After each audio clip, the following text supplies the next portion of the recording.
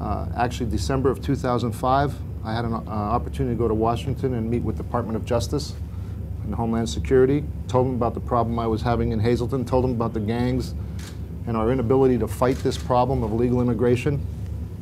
What I got out of that meeting was a nice coffee mug and a lapel pin. And I realized how broken Washington was.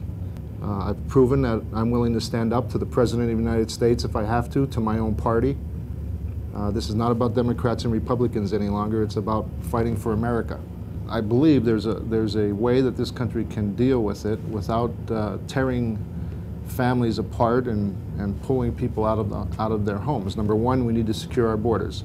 All borders, not just our southern border, airports and seaports. I believe we need to enforce the laws we already have. It is illegal to hire illegal aliens. There's already a law of this country.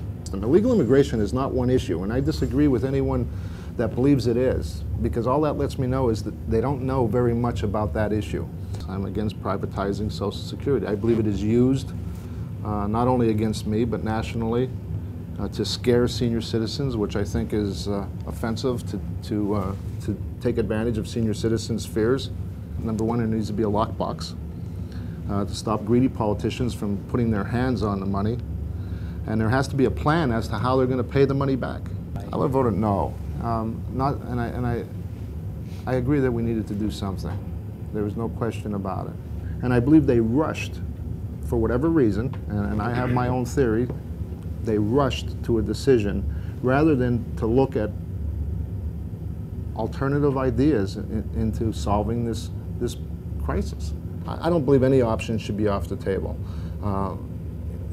You know, first of all, I believe it's a slogan, but I believe it's true. We need to drill here. We need to send a message to this entire world that the United States of America will not be dependent on foreign oil. But I believe our country needs to do this as a region. What makes sense if we're going to move to alternative energy sources? What makes sense for that region of the country? I don't believe there will be any one source that will replace oil, because I believe that our infrastructure is not only a priority to creating good jobs, but is also necessary for our survival as a country as a whole. And I believe we have failed in northeastern Pennsylvania in addressing those needs.